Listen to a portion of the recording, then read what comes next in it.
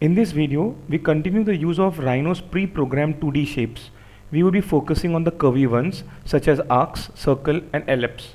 Now they are just as easy to create as the polyline tool which you have created previously. One important point to note that while exploding it, it will not create multiple segments, whereas when we were using a polyline and we exploded it, it created multiple segments. We would start with arcs. You can find arcs in the sidebar.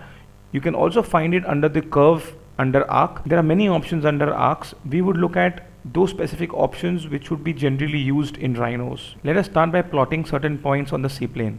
So I go into points, I go into multiple points. We just want to place points on the C-plane. So I place a point over here and I place a point at this particular location random. Now I select the arc.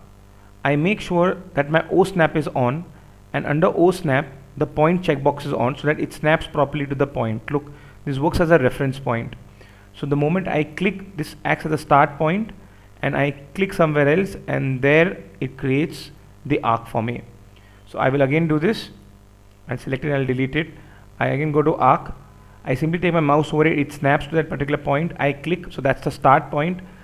I can draw the radius, and from there it basically gets the angle and I get the end point. I select it, again delete it. Now I click on the arc, I again go to the start point. Now before clicking, what I will do is I can give the length of my line. So the length of the line, for example, let's say it's 10 mm. So I write 10 and I hit enter. So if you see over here, I get a 10 mm line. Now I need to click. I want to draw it at the angle of 35 degrees. So I'll write 35 and I write enter. So I have a 10 mm arc at the degree of 35 mm. Let's look at the next option. So I'll simply pan the screen. To start with, let's say I take a circle and I draw a circle. And let's say I simply draw a line, just one line. Okay, so I have a circle, I have a line. I'm working in the top view. So the next option I want to show you is arc tangent to curves. So you can see it from here, or you could click over here also. I click. First tangent curve, let's say I want to draw a tangent to the circle. Second tangent curve is the line, so I click. So as you go far, you can see it's creating a tangent, and once you click, you can decide where do you want the curve. So if you drag on the left or you drag on the right. If I drag on the right, I click, it's there. So I've got a curve which is tangent to two other curves. It's good to know that we have these options also. Okay, now let's look at some options for circles. So let's say I take some random points, so multiple points. Okay, and under circle, we have an option over here, circle to fit points. I select that and I select those 4 points and I press enter. It basically tries to create a circle which is closest to the 4 points which you have created. In the previous examples which we were seeing, we have not really worked with the command prompt and looking at the multiple options which you have when you're working with curves. So let's say to start with, I create 2 points. I'm working in the front view. I simply create 2 points. I draw a polyline, starting snapping to the first point, straight, and then to this point, and right click. So I've created a polyline. Now I would want to explode this to make it separate lines. So I explode it. So now this is a separate segment and this line is a separate segment. I select this line. I do a rebuild. So points, I want 4 points and so I rebuild it to 4 points and degree 3. We've already covered this topic previous example.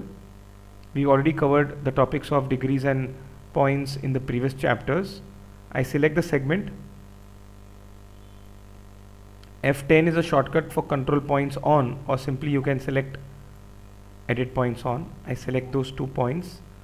I just move it a little bit just to curve it. So this is basically what I want. Now what we want to do is, since I have drawn in the front view, so we have drawn it vertically. From the top you simply just get a line. Now what we want to draw, is we want to draw a circle around this specific line. Now that is not possible, but it will be a little difficult to draw it around this particular line.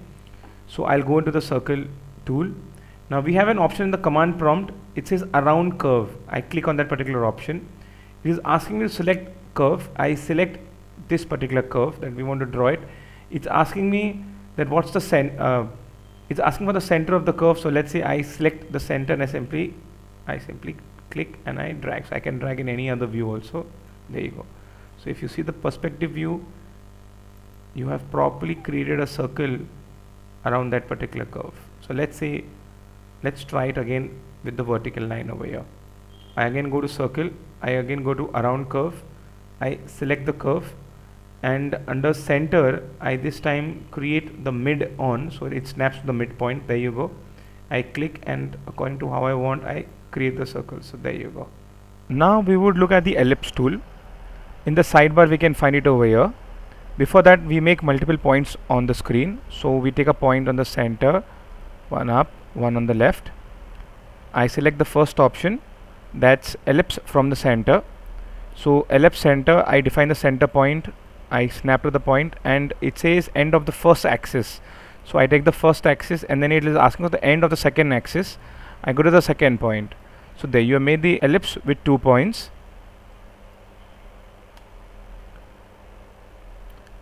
The next option we have is ellipse diameter. So I click the first point, the first axis there, and using that particular 2 points we are drawing an ellipse. The next option is ellipse diameter. So you define the diameter, start of the first axis. So I click and you end of the first axis, and then you can define the diameter. So I could maybe do this particular height and I define it. There you go. So suppose you want to draw an ellipse within a certain distance, so this option could be useful. The next option we would be looking at is ellipse by corners. So I would take 2 points. There you go. So I select ellipse from corner, I select the first point, I select the second point. So you see as you go ahead, it's just snapping to that. So start point and end point. So this is your 2 points. Now if you select this particular ellipse, you right click over it. F10 is a shortcut to show points, or else in the sidebar I click on show points. I select this particular point, and let's see if I move it, you can see there's a pinch over here. So generally if you want to make it a 3D object, so this wouldn't be highly recommended because of these edges. Now we will look at the next option, which is ellipse with deformable. For that I will take multiple points, let's say to define the radius. That's the start point and this is the end point. I come up over here, I have the option called ellipse deformable. Select the first point and end of the first point. That makes the radius for me, and I create the ellipse. Now I again select it, I will again edit points on or F10. I will again select certain points and I again will move it. This time you see there is no pinch up over here. So if I, let's say if I only select this one point also and I increase it, there you go. So if you intend to extrude the surface to convert into a 3D, you would rather work with the deformable rather than with this particular object. Now let's look at rectangle tool. So I go to the perspective view for now. You can find the rectangle tool in the sidebar, or else under the curve you can also find rectangle. You have the same options in the menu, at the same time the same options over here in the sidebar also. So I first select it. So the first thing is the first corner of the rectangle. Let's say I want to start at 0, so 0, enter, and I get a freeform tools where I can basically create my rectangle. Let's say I want the length of 20 mm, enter, and let's say height of 50 mm, enter. So you can see 20 mm by 1, 2, 3, 4, 5, 550 mm. There you go. Again, just note I'm in the perspective view. So that's the top view, that's the front view, that's the perspective view. Okay. So now I simply zoom to this particular point. Let's say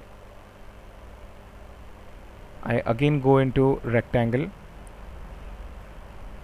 This time I have go to the second option that says rectangle from the center. I click, I need to select the center. So let's say I select the center from here. So there you go. I can, keeping this point as the center, I'm creating another box. So there you go, I've created the box. Now when I do the same option, I can simply right click over here. You can get the rectangle center, the previous option which you were using. I select, now you have the option called rounded. So I click on rounded. This time I again take the center point. I again define how I want the center, and then I again move my mouse a little bit. You can see that the edges of your rectangle are now turning into rounded corners. Look at this. And if you also want, I'll zoom into this part. Let's say I'll again go into rectangle from the center. I again say rounded. I select and I click, and let's see if I want to define, I can also say, let's say I want it 2 mm, enter. So there you go. Let's say I go to the next option. Over here I also have rectangle 3 points. So I define the first point, I define the second point and the third point. So there you go. So 2 for the length, 1 for the height, and you basically created the rectangle how you want. Again select it, I go to delete. Then I again go to the next option where you have rectangle vertical. So I define the radius first and I simply drag. You will not be able to see it in the perspective, you need to just rotate it so that you know that you have created a rectangle which is vertically placed. I'll again do this. I'll place it somewhere over here. I come up over here. I have rectangle vertical. I click and I simply drag. There you go. The next option which we will be looking at is the polygon tool. So I go to the perspective view to start with. In the sidebar I can click on the polygon tool. You have the number of sides over here. So let's say I click on that. Let's say I want 6 sides. Click. So you click to start. Now if you see that it is snapping at a corner point, you can see this on the corner point over here. So if as you drag, basically you're increasing the size of it. So I can simply click. Now let's say for example I make a point over here. Okay, let's say I simply move this and I put a point up over here. Now again I want to draw a polygon, so I click over here. As I click, now if you see, it will snap to that particular point. It is snapping the corner to it. It cannot snap the midpoint. It is, say for example if I want to snap the midpoint, that's not possible. It will only snap to the corner. So there you go, and I click. Now but if you go to the next option over here, which is the next option is circumscribed. If you look at the icon itself, it shows that there is a midpoint over here between the line over here, whereas if in the simple polygon it was taking the sides, whereas over here it's on the midpoint. That's the only difference. If you look at the icon itself, you can get the difference. I click on that. So now when I click, you see over here it's at the midpoint. If you zoom, whereas the first option it was to the corner, now if I drag it, see there, and I click, so now this time this polygon has snapped to the midpoint over here, whereas the previously is taking the corner. The only difference is here it's taking to the midpoint. Now under the polygon tool we can also create a star. So what I'll do is I'll again go back to the perspective view. I go back to the polygon tool. We have the last option which is polygon star. As you click on it, it says center of the star. I'll say 0, enter. Maybe I'm going to start from the 0 point. Number of sides, it's by default 6. I'll keep it to that. So as I drag, I can increase the radius. Once I click and I drag inside, so you can see it basically creating the star for you. There you go. So I click it inside and the star is red. So the star is created. Now that you cannot make it using the polygon tool, you can also create this using the polyline tool, but it would be a little difficult to get precisely these segments. So this is another option which we could be using. Now next is that we can also draw these curves around a particular curve. For that perspective, let's say what I will do is in the front view I draw a straight line, and let's say I would want to make the polyline which is around this particular line. So that's the reason I drew it in the front view. So now I come back over here just for polygon. I can say around curve. I'll say around this particular curve, and there you go. I draw the polyline. So now if you see in the perspective view, you have created properly around that specific line. The next option which we would be looking at is extend curve. To start with, we will make a control point curve.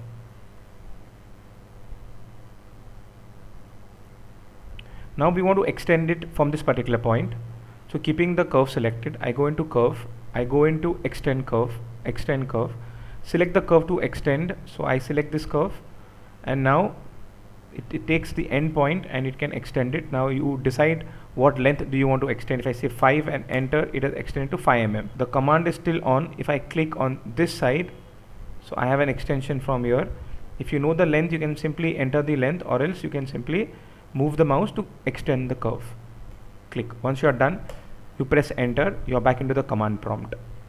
Then we have again curve, again we have extend curve. Then I say by line, so extend curve to extend, I select this particular point, and there you go, it basically just creates a line. So there is no curve over here, you're just extending it to a line. Click, and then that's the end of it. I'll select this particular curve, I'll delete it, and now this time I create a control point curve. you go to curve, extend curve by arc. I keep it selected, and there you go. You can see this. So it's basically creating an arc for us. There you go. So it's extended by an arc. Again, I go to curve, extend curve, arc with a center. So I select this particular point, I define the center, and on the basis of that center we'll be creating the arc. Look at this. There. Curve, extend curve, arc to point. So we don't have a point, so let's say I simply make up a point, and I go back into curve, extend curve, arc with the center point. You click the curve and you click the point, and there you go. So it takes that point as the radius and basically creates the arc for you. Now curve on surface. So for that, first let's say I draw a surface.